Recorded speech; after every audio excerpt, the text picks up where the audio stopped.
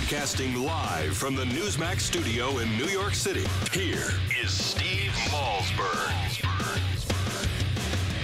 Maybe when we go into war, we should be thinking about its consequences and its ramifications.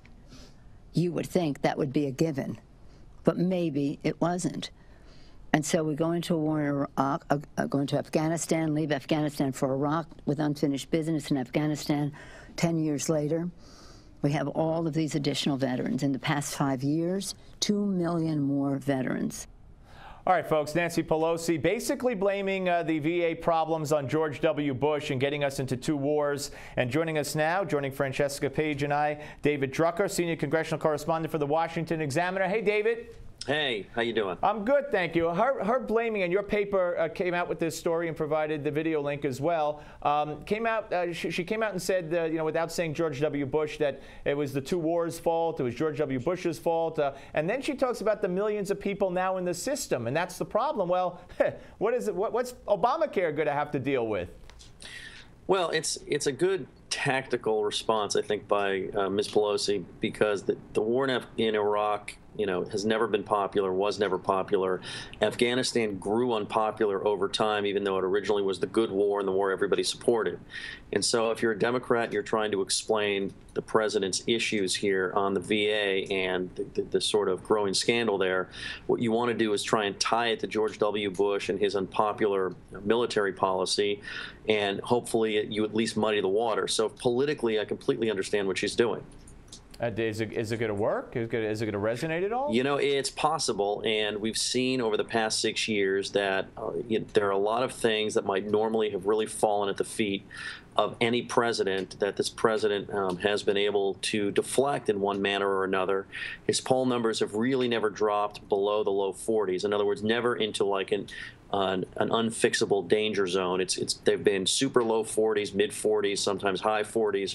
So he hasn't done that great in a long time, but he's never been beyond repair. And so it's possible that people will look at this and blame him, but decide that it's not necessarily his fault. It's not that much different than how they've looked at the sluggish economic recovery, which is they're not that happy with the president's policies per se, or maybe his leadership in terms of recovery, but the problem that was created, the economic crash, wasn't his fault, and he's done the best he could under difficult circumstances to fix it.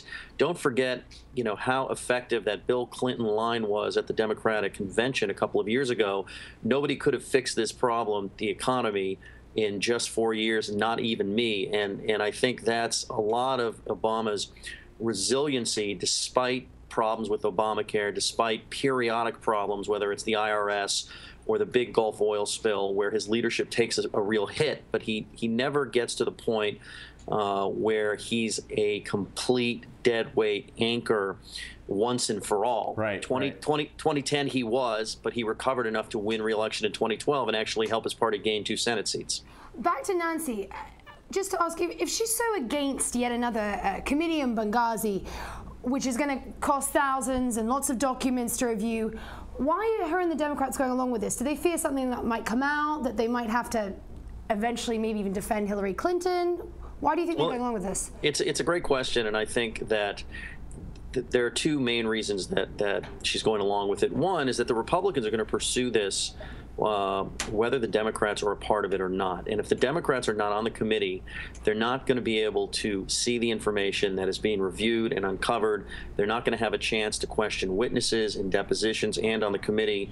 And therefore, they know a lot less about what's going on and not be in a position to defend the administration and defend the president on this and to try and poke holes in the Republican narrative. And one will assume that the Democrats look at this as though that the Republicans will go in a direction that raises a lot of questions about Benghazi. The second reason, in my view, and I think this kind of holds up if you look at the serious appointments that she made, and these are some serious, thoughtful members of Congress with experience that she appointed, is on the off chance, from a Democratic point of view, that the Republicans actually found something. If the Democrats had not joined, politically it could be a big problem for them. And don't forget, Obama will be out of office in about 2 years, 2.5 years, one way or the other.